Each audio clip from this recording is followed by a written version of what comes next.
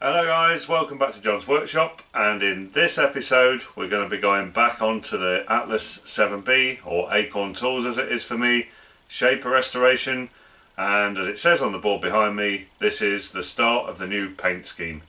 So we're not going to be doing all the parts in this video, covering all the parts, but you know, the lion's share of it, so the base and the actual shaper casting itself. So this is part 4 in this video series, and at the end of part 3 I posed a question to you guys, the audience, in terms of a selection of colour schemes that I was comfortable with, and I put the vote out to the audience in terms of what you wanted to see. So the results are in. It's all in YouTube comments, so it's there for everybody to see. So I have my tally, so here we go. And I know this is going to be controversial, but so be it. So option 1, which was to have the base and the shaper and everything all orange, there were 14 votes for that. Option 2, which was to have the base and the shaper all dark grey, there were 16 votes for that. Option 3, which was to have the base dark grey and the shaper itself orange, there were 22 votes for that.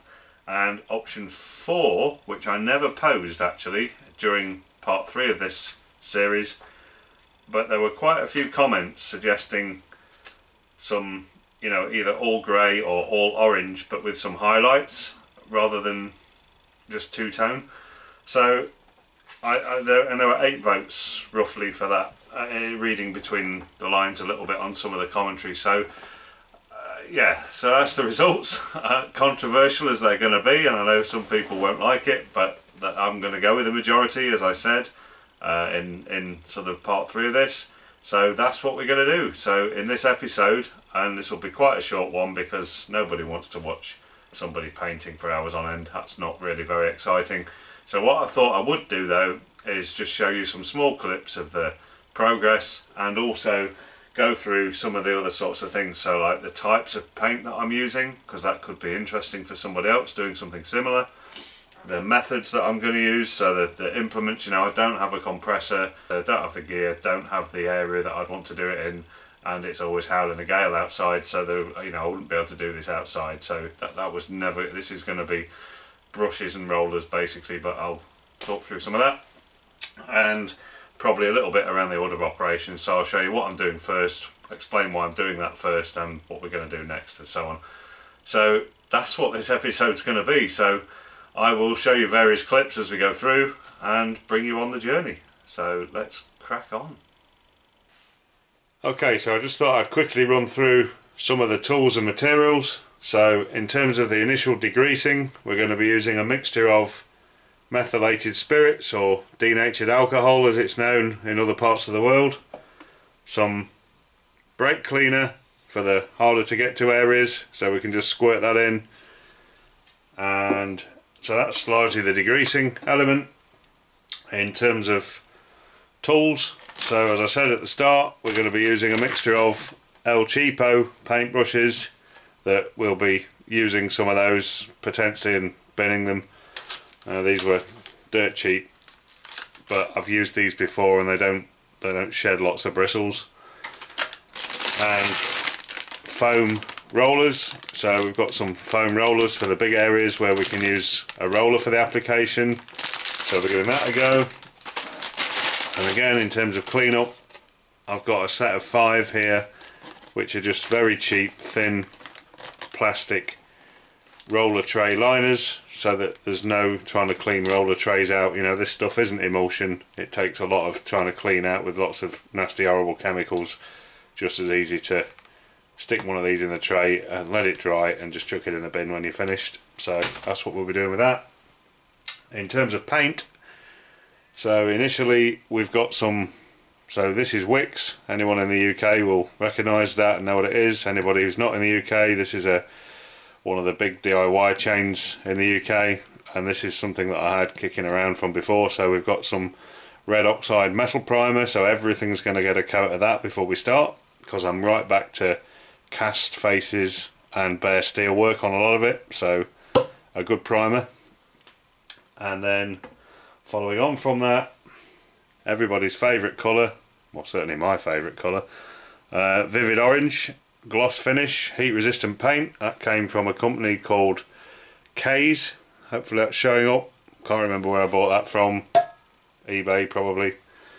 And just arrived is my grey. So this is RAL 7024, which is a dark charcoal grey, which is what I wanted. So, and that's come from a company called Black Country Paints. See that there? So there, pretty much, that's the overview of that. So I will now cut away and show you what I've done already off camera as a sort of bit of work already up front on this. Okay, so what we've done is we've taken the machine back out of the dolly. We've taken the wood out, which is actually what you've just seen all the paints on top of, stood on top of the shaper casting. So we've got our red oxide primer done on the dolly, so that's all complete, ready for finished coat. And you'll see what I've done round the shaper base casting is we've degreased that very bottom lip and we've red oxide primered the bottom lip, because obviously once that goes back into the dolly I can't access those areas. So the next job now is to start right at the top of the shaper casting, which is what we're going to do, which is to start on the degreasing work, and we're going to work our way all the way down, degrease the whole thing, ready for paint, all the way down to that bottom edge. Once we've got to that point, we're then going to give the red oxide a bit of a wipe over to make sure nothing ugly's got on it, and then we're going to use the dark grey paint on the dolly and round that bottom lip of the shaper. At that point we're going to leave it to dry. We're then going to drop the shaper back in the dolly so that I've got it portable again, and then we'll start painting the rest of the machine at that point, starting probably at the bottom with the red oxide primer and working my way up. So I'll show you some cutaway sections as we go of some of that progress. So we're right at the top of the shaper here, so this is where the ram sits and moves backwards and forwards. So just before we start working our way down in terms of degreasing, one thing I spotted as I took this apart, this sort of half hole here is where the oil comes down from the Zerk fitting on the top plate down, and it should run into these grooves underneath the ram. And what I spotted was the hole's been drilled down, the slots have been put in for the oil in the bottom, but there's a bridge between the two, which means the oil's never going to make it, or very little's going to make it into this groove. So that was a miss at manufacture. So what I'm going to do is just use a little rat tail needle file, and we're just going to work that area to make sure that then when the oil comes down through the Zerk fitting, it can find its way readily into this groove. So I'm just going to gently pick away at that bridge that exists between the hole and the oil groove, trying very hard not to touch any of the slideways with the file, because I don't want to be causing any damage anywhere else. I know all you can see is the back of my hand, apologies, but you can see what I'm doing. I'm just picking away at that. So I'll continue to work away at that, and then I'll bring you back when we start the degreasing. So we're just masking up right at the very top. Thought I would show you a method I was shown many years ago when doing up motorcycles. So where you've got a funny shape like this, I want the top face masked, but I want access to the rest of it to paint. So a straight edge of masking tape right on the very edge that you want covered.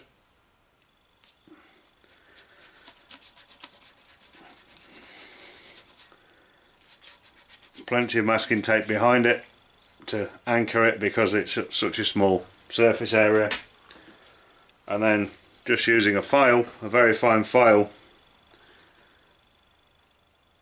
going in right across the edge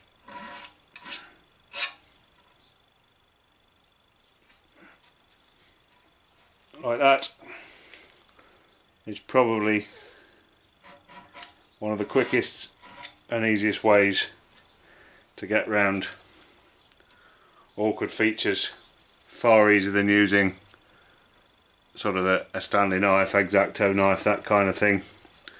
And then we've got a small piece in the middle here, same deal, and you always pull the tape down away from the edge that you're working on so you don't lift the tape up.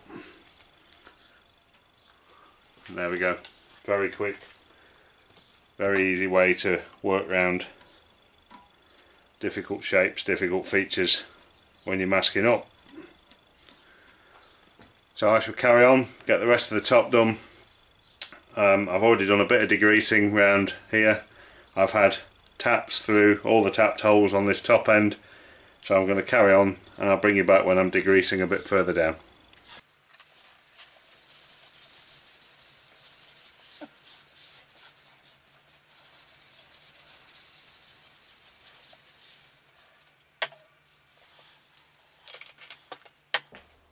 Okay, so off camera we've got our first coat of grey, so we've got the dolly complete, we've got our feet positioned back on it, all fully retracted at the moment.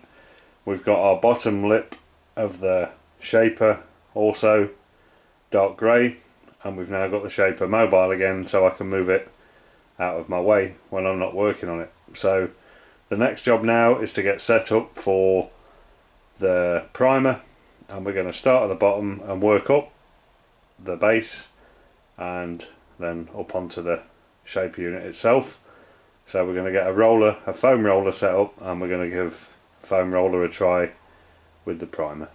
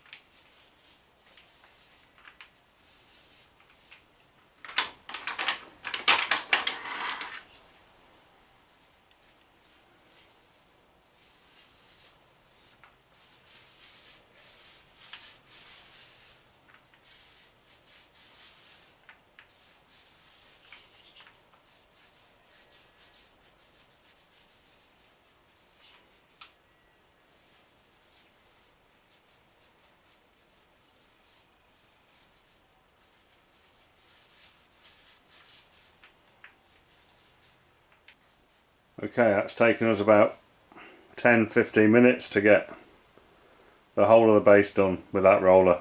So easy compared to brush painting. And on that note,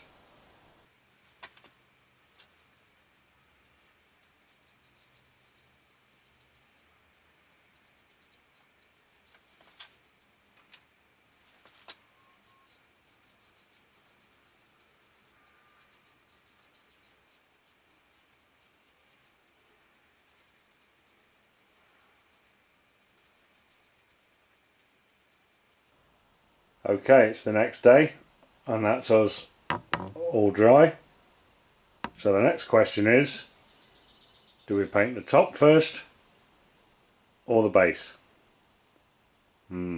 Decisions. I think I'll go with the top first, and then if I spill any paint it's going onto the primer and not onto the finished surface, so we'll start with the top. So I'll just get my stuff together and we'll make a start.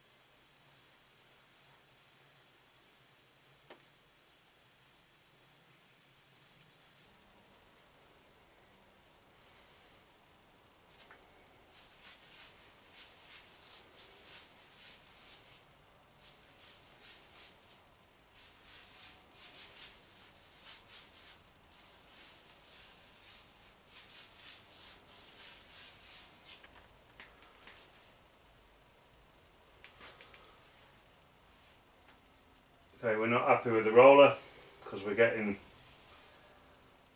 some bubbles off that foam roller with this particular paint. Not liking that, so we'll go back to what we know works.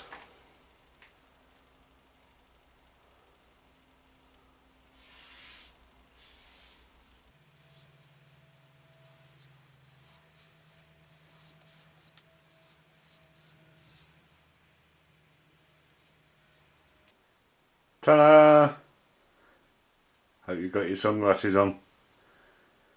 There we go. I have done as much as I am going to do to that base casting. That has been interesting. I am happy with the results. It's gone on reasonably well. What I will say is the orange, as much as I like it, has been a complete pain in the hole to put on because the paint is really thin. So that's had at least 4 coats to get to that stage. Based on that, and based on some of the comments that I got from various people when we were kind of putting it out to the vote what we do with this, I am going to paint the ram orange that goes on the top and the downfeed slide at the front, and probably one more piece, and I can't remember which piece it is, a small piece, and then the belt guards on each side are going to go grey, as are all the other bits and pieces, and the motor on the back is going to go grey, just because that grey went on in pretty much one coat with a bit of going around it afterwards, just filling some bits in that I'd missed. So the grey went on much easier. So I'll just shoot round 3 or 4 different angles, let you see the other side. So there's side 2. I'm just keeping the masking over this bearing cap because the bearings are all still in there until we're at the point we're ready to flush that through and start refitting things. So we're just going to leave the masking on there for now, but all the other masking's away and it's done a reasonable job. I'll just show you from the front, and there's our front view, and you can see where the masking's done a good job on the slideways and on the lead screw, lead nut. So yeah, pleased with that. That's the bulk of the work done. What that now allows me to do is commence the rebuild process of all the internals that go in here, ball gear and all the shafting and everything else. I can crack on with that now, clear some space on my bench finally. So that'll be coming up in a future video. So with all that being said and done, I will move to the board and we'll close this episode out. Well, there we go guys, that gets us to the end of part 4 of the Shaper restoration. So a very colourful episode I think, and I'm rather pleased with the results. I like the orange and grey, and very much in keeping with my channel orange and grey graphics. I was even thinking about going absolutely bonkers and trying to replicate some of those graphics on the base, on the side of the base, and you know, a good 6 hours into painting decided that, oh yeah, we'll just paint it one colour or 2 colours as it's turned out, without going mad. What I might do is look to do some finer detailing on the ram or something on the top, I don't know, just as a bit of something special. You know, this is clearly not original paint scheme, so with that being said, I feel at liberty to just go and make it my own, which is what I've done. So I'll have a look and maybe see about putting some grey detail pinstripes or something on the ram at the top to blend in so it all kind of knits together. We'll see how that goes. So I hope, I mean, it's not the most exciting episode. Most people know how to paint, you know, dip the brush in the pot and whack it on. It's not that complicated really, but I hope there was 1 or 2 things in there that some people might find useful, even if it was just the places that I bought the paint from and things like that. So happy with that. That's gone really well. I'm going to be pleased to get off painting for a little bit and get back onto something else. So with that being said, thank you to the subscribers and the new subscribers that have come along, and we'll catch you all very soon on another video when we'll be making something else.